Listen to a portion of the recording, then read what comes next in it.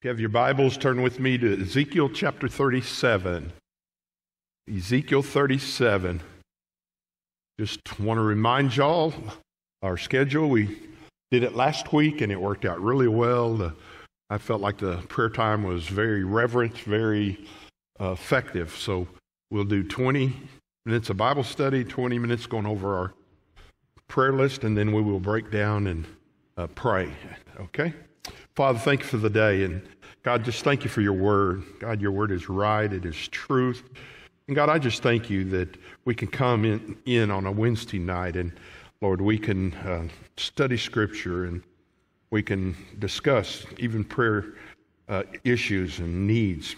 And God, I thank you for just corporate prayer, and God, it's so important. I just don't think we can pray too much.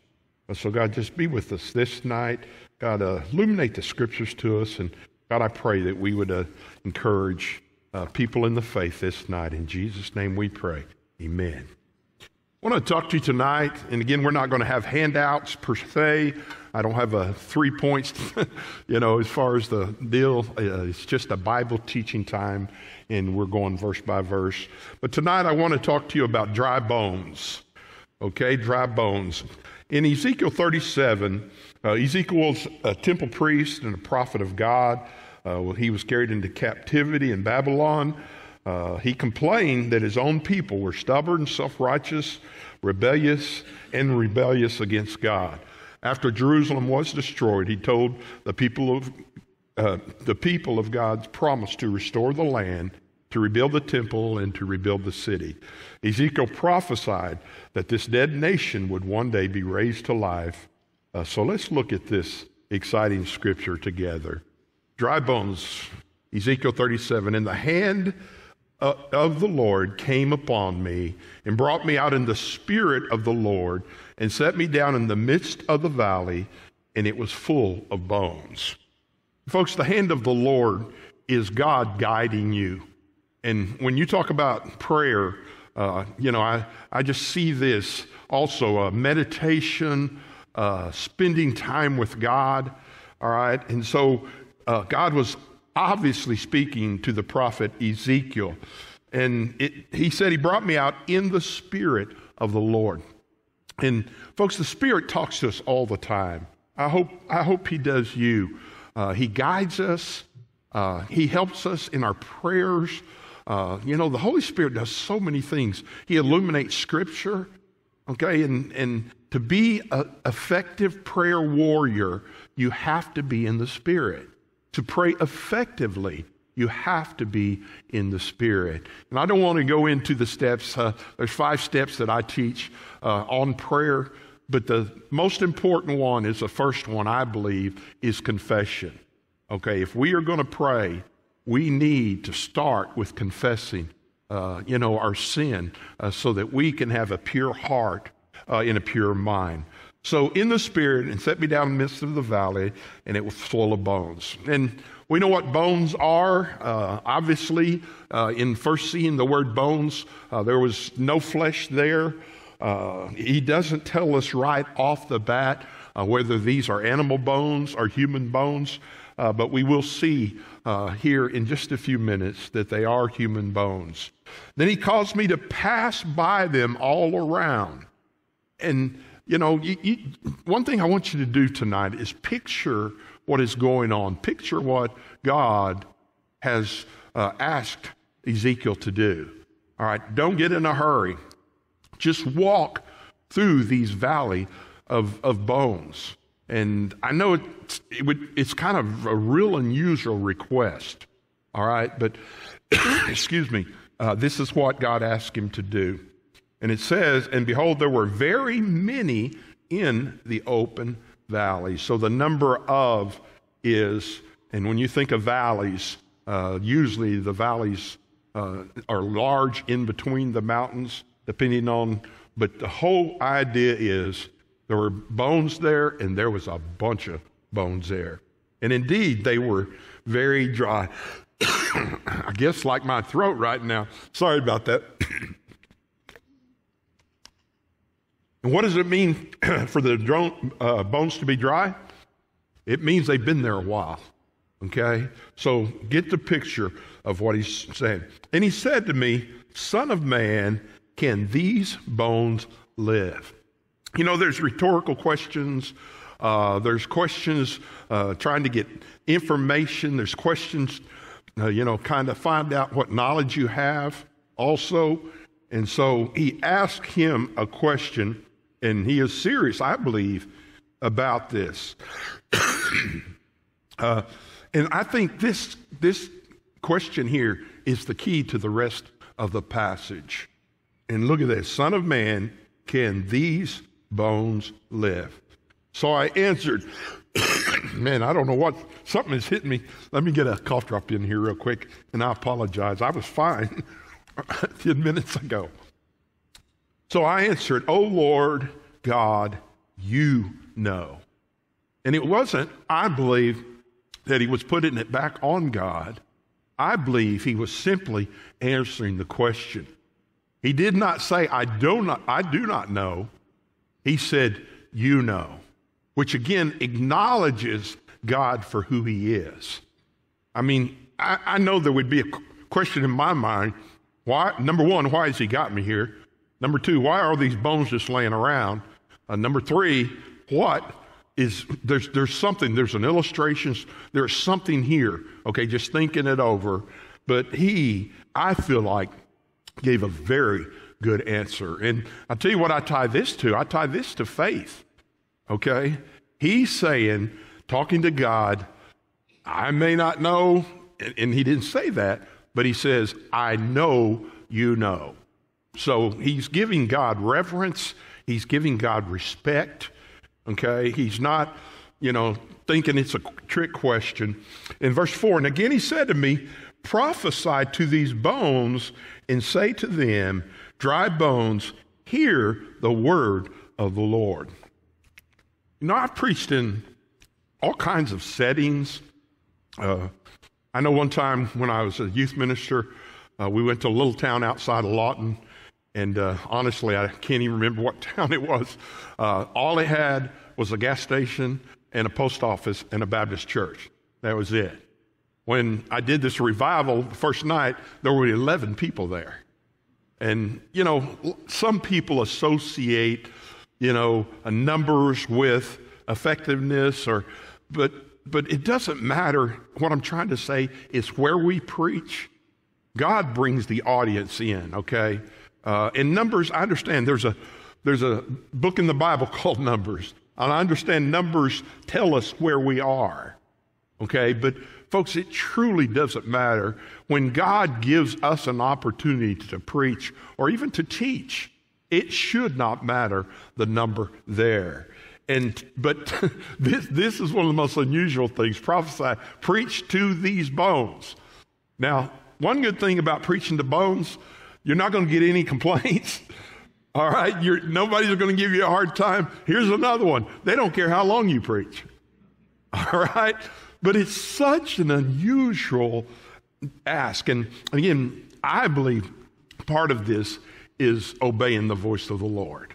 Okay? Why would he have me come out here? Why does he want me to prophesy to bones? O dry bones, hear the word of the Lord. Verse 5, thus says the Lord to these bones, surely I will cause breath to enter you, and you shall live. So he gives him an idea of what he is looking for, what God wants from him. And he's saying, even to the bones, which, again, logically by man makes no sense. Those bones, logically cannot hear what Ezekiel is saying. Again, unusual request. But as you see and go down through here, Ezekiel listened to God. Ezekiel was filled with the Spirit, and Ezekiel obeyed the voice of God. Folks, I'm telling you, I believe with all my heart, God speaks to us many times, and we need to listen. Verse 5, thus saith the Lord God to these bones, surely I'll cause breath into you, and you shall live. I will put sinews on you, and bring flesh upon you, and cover you with skin, and put breath in you, and you shall live. Then you shall know that I am the Lord. So Ezekiel, doing what God asked him to do, he simply preaches to these bones and tells them, this is what God's going to do. And folks, that's what a prophet does, okay? When I get up here on Sundays, I have spent time in study and time in prayer and time with the Lord and time with my Bible. And when I get up here, and we're going through the book of Revelation, to the best of my knowledge and what God has spoke to me, I am saying, thus saith the Lord, okay? And so he says, I will put breath, sinews, skin, and breath, which literally means I am going to bring you alive. I'm going to make you breathe. And then in verse 7 it says, so I prophesied as I was commanded, and as I prophesied, there was a noise and suddenly a rattling. As he was obeying, he starts hearing bones clanging. I don't know about you, even though I have faith, even though I know this is where God wants me to be, when you start hearing that, you're wondering, okay, God, what are you doing? What are we doing here? Unusual situation. And it says, indeed, as I looked, the sinews and the flesh came upon them, and the skins covered them over, but there was no breath in them. So now what do we have? We have bodies. We have bodies. And again, I'm in no reference to, I don't get the zombie movies and the zombie, what is it, The Living Dead or something like that? I'm not even sure the title of it. I don't get all that, okay? I'm simply saying this was happening, and there was an illustration, there was something Ezekiel was prophesying. And then it says, verse 9, and he also said to me, prophesy to the breath, prophesy, son of man. So what has he said? Keep on preaching, okay? Even though they're just bodies, keep on preaching. And say to the breath, thus saith the Lord God, come from the four winds, O breath, and breathe on these slain that they may live. And folks, we all know, in the future, because we can look ahead, God can raise people from the dead. I think of Jesus in John chapter 11, and I think of him, raising Lazarus from the dead. And let's look at John 11 real quick while we are here. John 11, verse 25. John 11, I'll get there. And Jesus said to her, and this is the conversation, okay, that Jesus was having with the sister of Lazarus. I am the resurrection and the life. He who believes in me, though he may die, he shall live.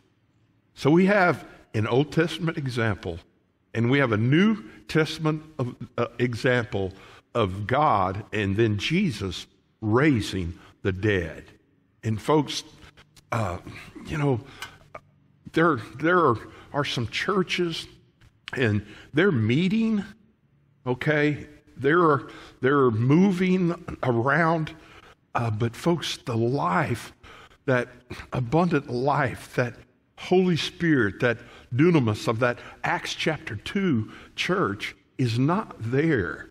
Okay, and I was preaching up in Kansas again, young in the ministry, and went up there and preached, a Monday or a Sunday through a Wednesday revival, and I am telling you, each night I preached my heart out, and nothing, we had, for the first 4 services, nothing happened. And then on that last night, there was a lady that come down to the invitation, and I noticed she had scrubs on. And she came down to the preacher, and I did a salvation sermon, and I'm telling you, she was still working. She was in her 60s and still working. And here's what her testimony was at the end of the service. I've been working at this for 45 years or 40 years in healthcare, and I've seen people come and I see people go. but I had never truly put my faith and my trust in Jesus Christ. What some people would say, you only had one decision. Folks, when somebody gets saved, that is a miracle of God at itself. So I am just telling you, Jesus said, I am the resurrection and the life. He that believeth in me shall live. So back in verse 10 at 37, so I prophesied as commanded me, and breath came into them, and they lived and stood upon their feet, an exceedingly great army. And folks, I believe you can easily make application to the church of the living God. There's some churches that are just going through the motions. There's some churches that are just dead. The Holy Spirit, it may be there kind of, but they're just going through the motions. And folks, that's not what we need in our lives. All right? We need to be filled with the Holy Spirit. We need the Spirit of God making a difference in our life. And God can change, He can change a church, and He certainly changes people. Verse 11, then He said unto me, Son of man, these bones are the whole house of Israel. Our hope is lost, and we are cut off. And again, talking about Babylonian being captured there. And it says, therefore prophesy and say to them, and thus saith the Lord God, behold, O my people, I will open up your graves and cause you to come up from your graves and bring you into the land of Israel. Then you shall know that I am the Lord. And, there's some people, that believe, that Israel, while it's still God's chosen people, right now, it seems like they're idle right now. It doesn't seem, like there's much going on. I mean, I understand war and I understand all that. But I truly believe this is a prophecy of things to come also, okay, when we talk about the end days. Verse 13, then you shall know that I am the Lord when I have opened your grave, O my people, and brought you up from the graves. I will put my spirit in you, and you shall live, and I will place you in your own land. Then you shall know that I, the Lord, have spoken it and performed it. Thus saith the Lord. Matthew chapter 19. But Jesus looked at them and said to them, with men, this is impossible. When you look at this Old Testament, this story here, you would think, there's no way. I mean, logically looking at it, you'd think, there's no way. But my Bible says with men, this is impossible. With God, all things are possible. And the other thing that really rang a bell with me personally is, folks, you know what we need? I am telling you, our nation needs revival. We need revival. Folks, I'm telling you, we are dead spiritually as a nation. We have strayed away from God. We have done so many things against God and against God's word. And everybody's trying to tell us, you got to just let people be people.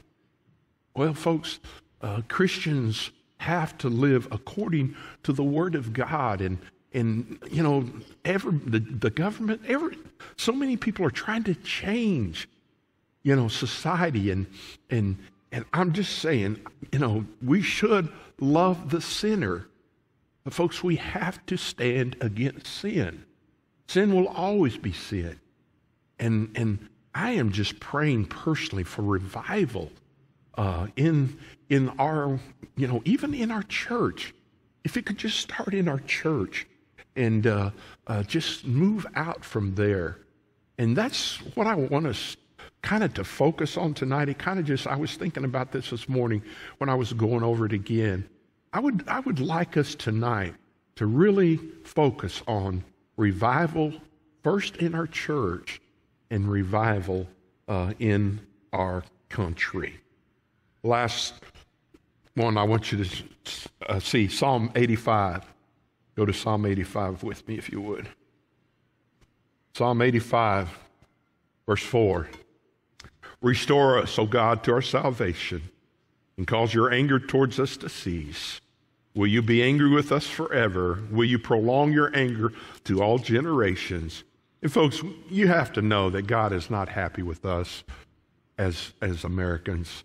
All right, we've let too many things go. Will you not revive us again, that your people may rejoice in you? Show us your mercy and grant us your salvation. You know what I have always been taught, and what I always, and I believe this even tonight, is 44 years in the ministry. I believe revival has to start with me. Okay, if I, and folks, the human nature is to look around at everybody else. Even tonight, it would be easy for us to say, well, why isn't there more people here? Okay, well, we don't seem to be the problem. And I'm not saying we are the problem. I'm simply saying revival has to start somewhere. And I say, Lord, begin it in me. And here's what I believe with all my heart. If enough of us take that challenge seriously, God's going to bring revival to our church. When you think about it, Jesus had 12. 12. And I mean, he turned his world upside down with those 12. I think of that Acts chapter 2 church, that on fire, that Holy Spirit church filled with the Spirit, making a difference in society. Father, thank you for just the word. And God, thank you for revival. And God, sometimes it's just a lost term. We don't hear revivals much going on. And I know they're going on in the world. I know it. But God, it's more than just America. We need it in Arkansas. We need it in Oklahoma. We need it in our church. So God, I pray as we, even in our own prayer times, in our own prayer closets, I pray that this group here, this group would bind together and pray for revival, first in our church and then in our city. And God, we will be careful to give you the praise. And God, we know you want revival. And God, I thank you that we have a strong faith, and we do believe. And we know you raised the dead. You raised Jesus from the dead. And God, that it was truly one of the greatest days in the history of mankind. So thank you for that victory. And God, again, I pray for revival. In Jesus' name I pray. Amen.